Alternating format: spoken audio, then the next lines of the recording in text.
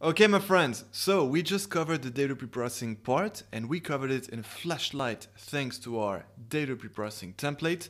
And now we're about to really build and train the simple linear regression model on the training set, of course, right? Remember that we splitted the data set into the training set and the test set. The training set will be used to train our simple linear regression model, and the test set will be used to evaluate it. So now we have to start with the training, and so there we go. Let's create a new code cell and let's implement the very simple linear regression model.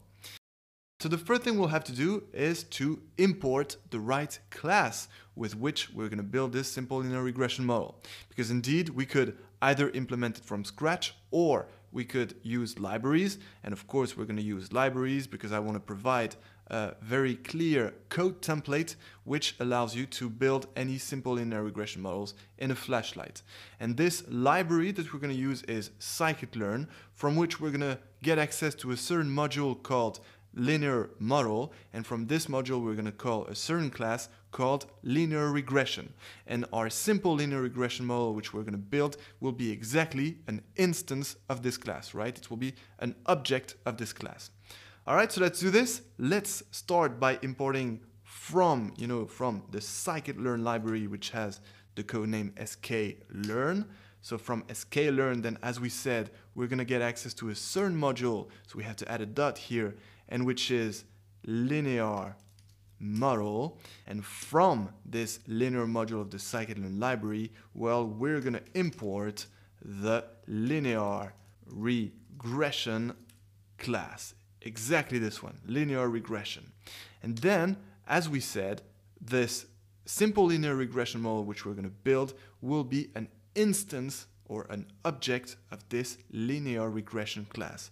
And therefore here we have to create a new variable which will be exactly this instance of the linear regression class. And we're going to call this object, we can call it by any name, but we're going to call it regressor, because indeed we are doing right now regression, right? I remind the big difference between regression and classification. Regression is when you have to predict a continuous real value, like a salary, as we're about to do.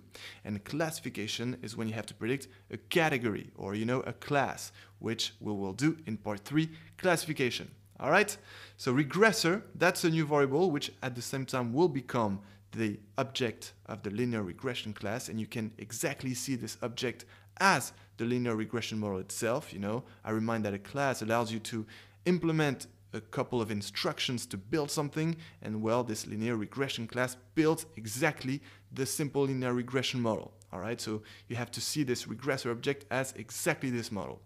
Right, so regressor, and then to create an object of a class, well, there's nothing more simple. You just have to call the class itself linear regression and then add some parentheses, and that's it. Usually there are some parameters inside that we can implement, but here you don't have to enter anything.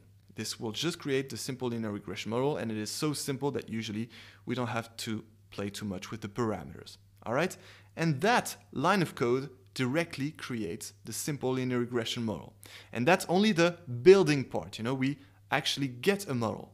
But now, of course, we have to train it on the training set, and therefore we have to connect it in some way to the training set. And the action or, the function that connects it in order to train it is called the fit function. And that's exactly our next step here to proceed to the training. Remember this because this is your first machine learning model, so this is the first time you're going to use this fit method, and then you're going to use it all the time, whether you're going to do neural networks or anything in artificial intelligence.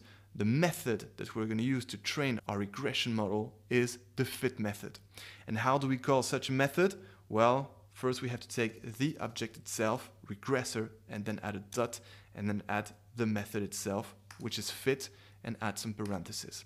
So as a reminder, the fit method here is a method of the linear regression class, and I remind also that a class indeed has a couple of not only instructions but also tools, and these tools are called the methods, and these tools complete some actions like training a model on a certain training set or predicting some future results, on the test set. So that's the first method, and you'll see that then we'll use another method.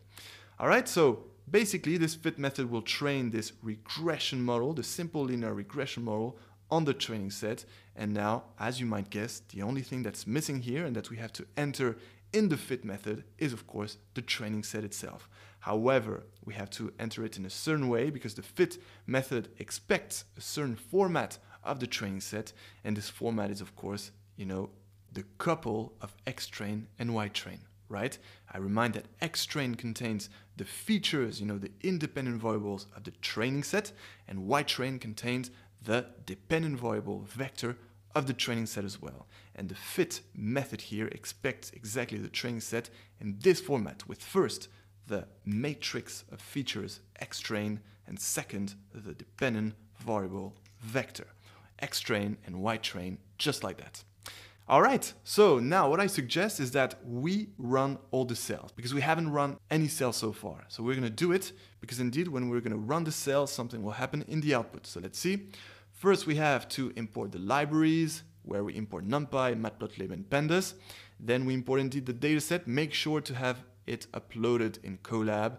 Then step 3, we were going to split the dataset into the training set and the test set. So there we go, now we have xtrain, xtest, ytrain, and ytest. And since we have xtrain and ytrain, well, we can now train the simple linear regression model on the training set by calling this fit method taken from the regressor object of the linear regression class. Here we go, let's play the cell, and as I told you, there is something in the output. That's just to say that indeed the linear regression model is created, and that's the default parameters. You don't have to worry about them. But there you go, congratulations! You actually built and trained your very first machine learning model. I'm super excited for you. I remember how excited I was the first time I did this. So there you go, I know the feeling, but be aware, my friends, that this is the first, but definitely not the last machine learning model that you're going to build. We're going to build many others, more complex of course, and for any types of applications. So, by the end of this course, you will know how to do anything in machine learning. And that's why we really want to provide code templates for you to be efficient on how to play with them. Okay? So, congratulations again. Now we're going to proceed to the next step, predicting the test set results. And for this, we're going to use a new method. And so now I would like you to take action. I would like you to try to predict the test set results before we do it together. And I'm going to give you a little hint, even if you can look at it online.